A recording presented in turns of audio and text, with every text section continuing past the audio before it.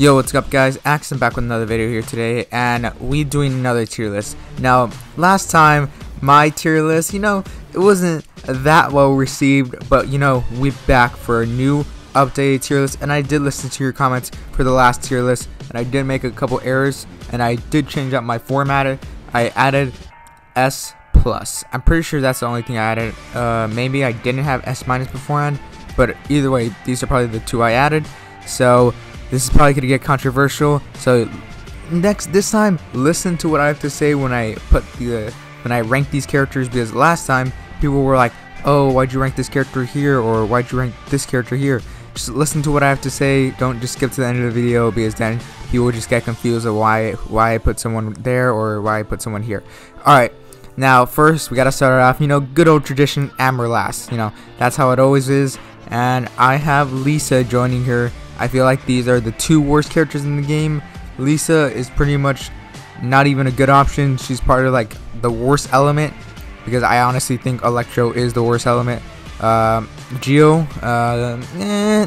if you have Zhongli, it's not the worst element. If you don't, you can argue it is. Next, we can start with the Traveler. The Geo Traveler is interesting because, to me, I feel like he's obviously better than the Wind Traveler, mainly because Zhongli carries him. Because if Zhongli didn't exist, the Geo Traveler would be almost useless. And so I probably rank him B, just because he gets carried hard by Zhongli. And now Albedo was a very controversial one. Last time I had ranked him at, I think, A or B, and everyone got mad at me. I was like, I'm pretty sure I ranked him at A, and everyone was like, "Oh, why'd you rank him so low?" Now that I know how good he is, because people told me about his elemental mastery and a couple extra stuff, I'm putting him A+. That's where I'm putting him. He's not going any higher. He's not being an S tier. He's not top tier like 5-star caliber. Barbara, I think I put her A. Barbara, got a new skin, but Barbara is kind of a Hydro element, and not gonna lie, Hydro are kind of down terrible. This Spiral Abyss, so it's kind of hard to make her even go farther, but I'm not gonna like downgrade her just because the Spiral Abyss isn't the best for her. But next person is Beidou. Now I would have put Beidou B tier beforehand, but I got her to like really high constellation, and in some cases she is A tier. If you have the right constellations and the enemy's actually fighting you and just not sitting there, and you can actually use your counter, she's A tier. She's definitely A tier. Bennett, I gotta give my first S+ tier here. We all see the damage that people are able to do with Bennett. Bennett is obviously a staple if you want to get those crazy numbers, so of course Bennett goes there. Agian, Fall from Grace. He's probably like one of the coolest characters in the game. I think he looks like has one of the best designs, but sadly, Agian, you just keep on getting outclassed by every ice character in the game. Now, speaking of getting outclassed, I gotta talk about Diluc. Now, Diluc in the beginning of the game was one of the best characters in the game. I think he's still a really good character, especially in Spiral Abyss, but I'm gonna have to do it S tier. He does not compare to a Bennett. Now, the reason why is because, as a DPS, people are starting to outdamage him, and even though he's a pyro element, I can't rank him above people I'm gonna put an S+ or even put him at the same tier. So Diana, I give her A+. Now Diana, a lot of people don't think Diana is that good, especially in my last video. These people believe Jean is better than her, but I honestly think Diana is the best healer. The reason why is because she does more than heal. She gives shields. She's an ice, like ice healer, and you can never go wrong with ice healers. So I think she deserves to be A+. She gives constant cryo, gives a shield. There's nothing more you can ask for. Now Fischl, I think she also goes in the A+ tier. Pretty much like a turret at this point. Especially with the buff of Elemental Mastery, where Overload has become, a better elemental reaction. Obviously not the best, but Fischl, she does what she does, and she does really well. Now Ganyu S+ tier. We all know how broken Ganyu is, and we gotta admit, she is almost too broken. You can literally give her in the hands of anyone, and they could win the game. They could beat Spiral Abyss. Hu Tao, S plus tier. It's pretty obvious. She's up there with Ganyu, and everyone knows that. Jean. Now this becomes my controversial topic.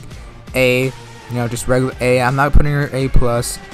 I don't think healers in this game are that very effective. Of course, someone like a Diona is a different story because she does more than heal, and you could say Jean has her E, but I think her E is just it's a very meh skill. It doesn't help her healing, so even though she has healing, E doesn't do much. Now Kaya, he's someone I have very mixed opinions about. I think the constellations is honestly what makes him probably A tier, or if you really build him well, an A plus tier. Now Kai is an interesting case because, like I said, you can either be B tier or A tier depending on your constellations, and I've seen people do S tier damage with Kaya, but it's kind of hard. I'm really going back and forth, but I think I put him in B tier because getting a constellation for Kaya is almost impossible in this game. Not gonna lie, I got him at C1, and that's a pretty good damage buff to him. But either way, if you can, the thing that really holds Kaya back is his constellation and how hard it is to get. So next person is Keqing.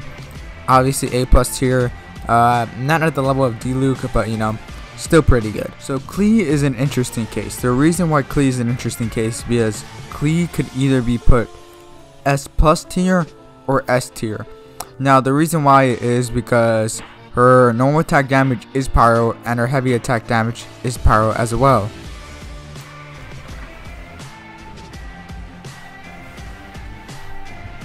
So combine that, she can do crazy amount of damage. So you probably seen some crazy amount of damage output from crazy videos of her just doing a lot of damage against cryo, because just can apply melt pretty easily. So that's why Klee could either be put S plus tier or S tier, but I think she is S tier. There's some things that she lacks. She's kind of really hard to use, and it's kind of really clunky in my opinion. Now Wind Traveler, I put her C tier. C tier is probably the best option to put her. The reason why is because Animo, there's just it's usually a hit or miss for Animo, and I think the Geo is a better character than this Animo character when you just have Rasengan, and she's not even good at hoarding because she only has her ults. So I think she belongs in C.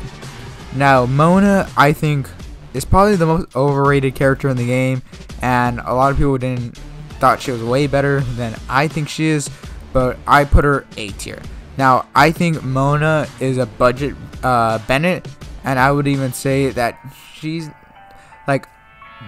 she has a taunt. I agree she has a taunt, but her being water, she can't be a DPS. Mona is just kind of underwhelming in certain circumstances. She does have a good kit, she has a lot of good utility, but Mona has to be A tier. Her design can carry her, but there's some cases, especially because she's Hydro, that she can kind of be useless.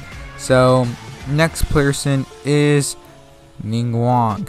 Now Ningguang, I don't play with her, so I can't be the best person to tell you how she plays. So most people say she's A tier. I was about to say S tier. Most people say she's A tier, so that's where I'm going to put her. Now Noelle, I do have experience with this dual character, and I think she's C tier. Now I don't think Noelle is as great as everyone thinks she is. If she's C0, she's almost pretty much useless. She's not a good DPS. All she has is her shield, because you're not going to be using your Q as a support. So I honestly think she's kind of useless until she becomes a C6, which is pretty sad. For her to become a good DPS, she needs to be C6. So that's why I'm putting her at C tier. Chi-Chi belongs in A tier. Probably the best healer in the game. Obviously Diona just has a way better kit, but Chi-Chi has the best heal in this game. She's a better Barbara because she has the seals, she has the E. Her whole kit is just made for healing, so she's just the best healer in the game. So next person up is Razor. Now Razor is undoubtedly the best free-to-play character in the game, or DPS character in the game, because you can argue that Bennett is a DPS character, but you know, he's more of a support, and you can technically use him as a DPS, and he'd probably do more damage with as a DPS than Bennett because of his ult. But you know, he's probably the main DPS. You know, Razor is probably the best main DPS we have in this game. You know, sometimes when you get a C6, you know, he can be up there, he can be up here. But you know, standard Razor, A+ tier. Now next up is Sucrose. Sucrose, automatic A tier. Crazy amount of damage output you can get with Sucrose. They're just like really crazy amount of damage you can do with Sucrose. The reason being, you know, Elemental Mastery, you can just give it to other people. A great support, great, you know, hoarding, can hoard people. Child, S tier. I'm a Child main, but you know, if Child wasn't as fun, and you know his E is pretty good. He's a really fun burst DPS character to play, but you know, if this was a Spiral Abyss tier list, he might be here or even here at certain circumstances. But right now, just as an overall character, he is S tier. But Spiral Abyss is not helping his case of becoming, you know, even moving up here. With Spiral Abyss, you know, he's kind of falling off right now. So next up is Venti. Now Venti, automatic S+ tier, just makes every single part of the game easier, especially Spiral Abyss. You can like clear enemies really easy with Venti. You know, you don't even really much you don't really need to build him that much. You just need to give him energy recharge, some Elemental Mastery, and you're good. You're ready to just destroy Spiral Abyss. Xinglang, B tier.